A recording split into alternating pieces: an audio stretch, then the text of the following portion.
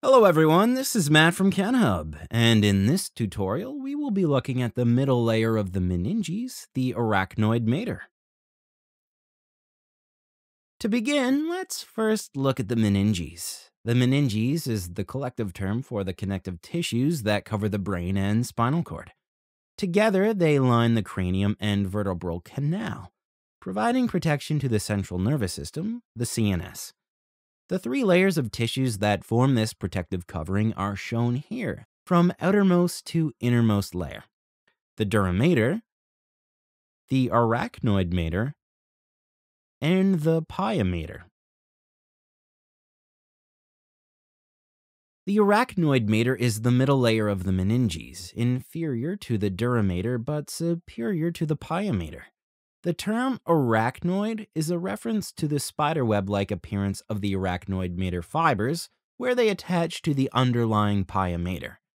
The arachnoid mater is a delicate, impermeable, avascular membrane reinforced by the inner meningeal layer of the dura mater. Highlighted in green in the images, it covers the brain and spinal cord in a similar arrangement and contributes to the circulation of cerebrospinal fluid, CSF, throughout the central nervous system. A potential space called the subdural space exists between the inner layer of the dura mater and the tightly aligned arachnoid mater. The subdural space can develop when hemorrhage-inducing brain trauma results in the buildup of blood between these two layers. This is called a subdural hematoma. Another space formed by the arachnoid mater is the subarachnoid space, indicated by the green highlighted area in this section of spinal arachnoid mater. It is located between the arachnoid mater and the underlying pia mater, and contains the arachnoid trabeculae, thin fibrous filaments that hold the two layers in place. The subarachnoid space, bounded by the impermeable arachnoid and pia mater, is filled with CSF, and provides a pathway for CSF circulation and absorption around the brain and spinal cord.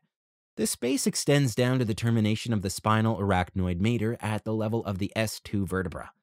It is also important to note that cranial nerves, roots of spinal nerves, arteries, and veins from both the brain and spinal cord pass through the subarachnoid space. Cranial and spinal arachnoid mater are very similar in structure and function. However, cranial arachnoid mater has certain features that are mostly unique to itself. Subarachnoid cisterns are a notable feature of cranial arachnoid mater. These are spaces within the subarachnoid space where cerebrospinal fluid pools, and many vessels and nerves exit towards skull foramina. This pooling is a result of the cranial pia mater being tightly adhered to every fissure and contour of the brain, while the cranial arachnoid mater, like the cranial dura mater, more loosely envelops just the immediate surface of brain.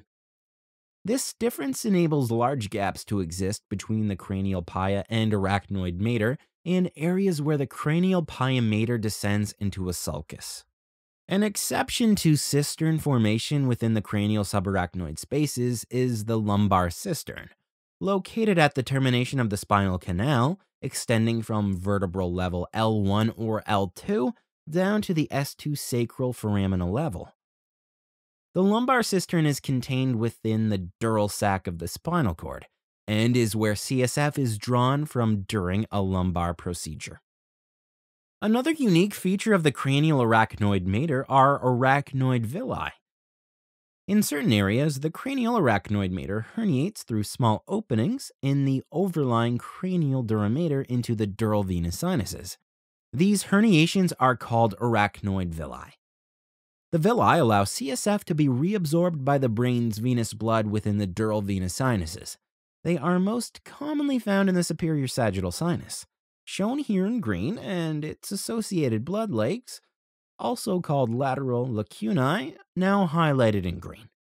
As humans age, arachnoid villi become aggregated into large clumps called arachnoid granulations, which can be seen highlighted in green in the image. These clumps are also primarily located within the superior sagittal sinus. This video is more fun than reading a textbook, right? If you want more videos, interactive quizzes, articles, and an atlas of human anatomy, click on the Take Me to Kenhub button. It is time to say goodbye to your old textbooks and say hello to your new anatomy learning partner, Kenhub. See you there!